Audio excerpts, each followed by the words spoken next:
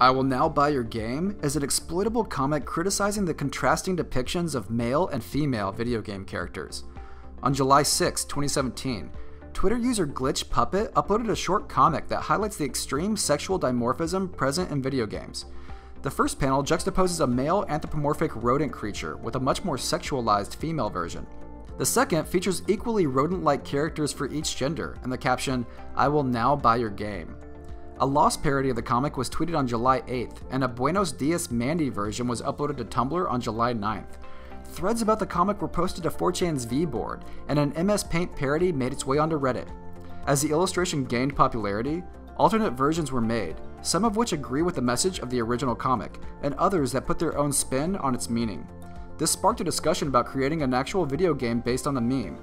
Dedicated fans went so far as to make concept art, but the game ultimately never came to fruition.